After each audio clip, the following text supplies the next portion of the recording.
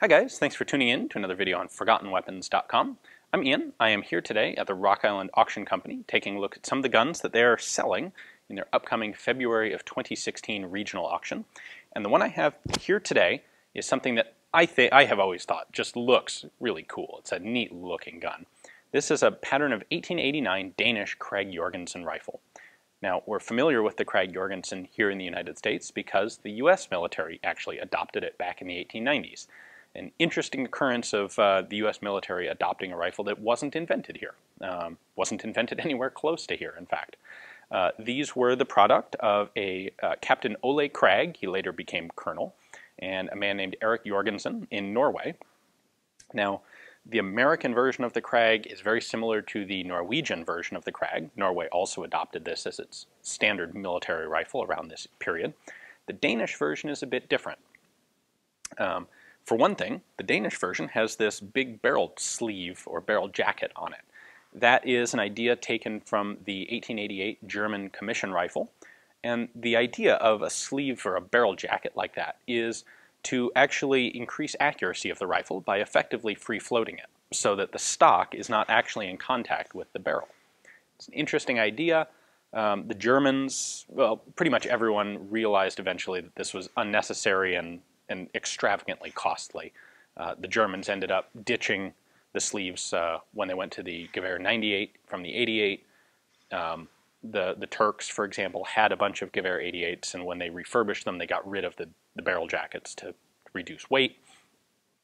The Danes, however, used these barrel jackets on their infantry Krags.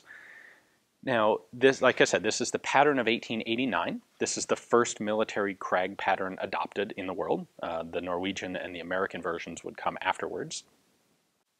It's chambered for the 8x58 rimmed cartridge, which is this interesting, obsolete Scandinavian cartridge. It was used in the Krags. It was also used in rolling block rifles. And if you're interested in shooting these today, it's very important to recognize that the cartridge as used in the Krag is different than those used in the rolling blocks. The rolling block rifles are not nearly as strong as the Krag, and the ammunition that became standard in these is dangerous to use in a rolling block. This originally was a round nose black powder cartridge in 1889. It was updated to smokeless powder shortly thereafter, after smokeless was invented. And it was updated again in 1908. Now, like pretty much every military in the world, the Danes started off with a large round-nosed bullet, and then people started realizing that pointed bullets, called Spitzers, were much more ballistically effective, ballistically efficient. They made for better projectiles. So, around this time period, pretty much everyone converted their round-nosed projectiles to pointed. In the United States, that was the change from 30-03 to 30-06. In Denmark, in 1908, they adopted a pointed version of this cartridge. It used a 198 grain, 8mm bullet, and it was traveling at 2,460 feet per second. So definitely a respectable full power rifle cartridge. In 1910, there was a program to update and modify all of the rifles. And one of the things they were doing was replacing the sights to a new rear sight that was calibrated for this new Spitzer ammunition. They also added a manual safety to the rifles, which is something we'll take a look at up close in just a minute. Originally, the only safety mechanism on these 1889 Krags was a half-cock notch on the hammer, like that. And they decided later on that they would like to have a manual safety as well. Now, what's most interesting about the Krag from a mechanical point of view is its magazine. It is a magazine where you don't use a clip, an end block clip or a stripper clip of any kind. You simply open the magazine door, drop cartridges in, and then close the magazine door, and they just kind of work themselves out in there. Now, the American and the Norwegian versions have a door that opens downward. The Danish has a door that opens forward, so a little bit different. Downward is probably better. It's a little less likely to spill cartridges when you're reloading. But I think at this point, why don't I bring the camera back here? Let's take a little bit of a closer look at the safety and the magazine and how to take the bolt out of these. All right, let's take a closer look at a couple of the features here. The magazine has this handy knob handle on it, which there's a little spring-loaded catch right here. You can pop it open, and you can see the follower right here. When you open the magazine fully, This little piece right here cams the follower all the way up into the door, so it's out of your way. You drop cartridges in here. It can hold up to 5, and this is a rimmed cartridge, so you just kind of plop 5 in there, and when you close the magazine door, the follower comes out, loads the rounds up, and you lock the magazine shut like that. Now, this is the safety, the manual safety that I mentioned was added in the 1910 retrofit. There are probably some 1889 pattern rifles out there without this safety, but it is very rare to find them. So, to engage it, you simply push the button in and rotate it up.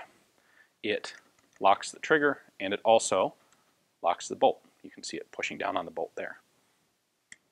So, to release it, you simply push in and pull back. Very simple. Now, Krags of all manner, the Danes, the Norwegians, and the American ones are all renowned for having very smooth bolts. And a big reason for that is that they only have one locking lug. In fact, the bolt handle doesn't really act as a safety lug here either. You can see there's a gap between it and the receiver. The locking is all done by this little guy right up here at the front. Now, to take the bolt out is also a bit different than most other rifles.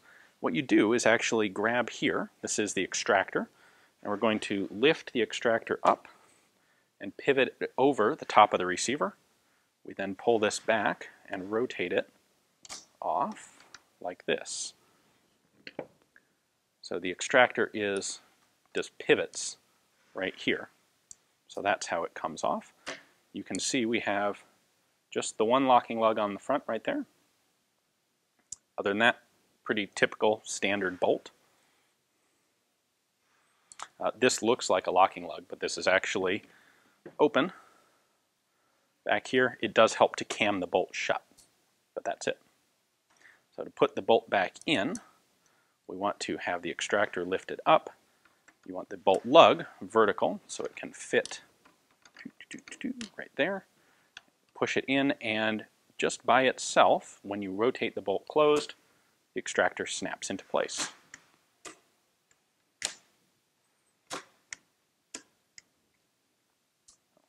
There you go. There is the working end of a Danish Krag-Jorgensen. In total, 135,000 of these rifles were made, and they did make a number of different variations, including cavalry carbines, artillery carbines, and infantry rifles like this one. Thanks for watching, guys. If you think this is as cool of a rifle as I do, you have an opportunity to purchase it coming up here. Of course, like everything at the auction house, it is coming up for sale. So if you take a look at the description text in the, or the link in the description text below, that will take you to Rock Island's catalog page on it. This is actually part of a batch of rifles, so if you want this one, you get to buy a couple other rifles with it. And take a look at that link and you can see what the other rifles are. Thanks for watching.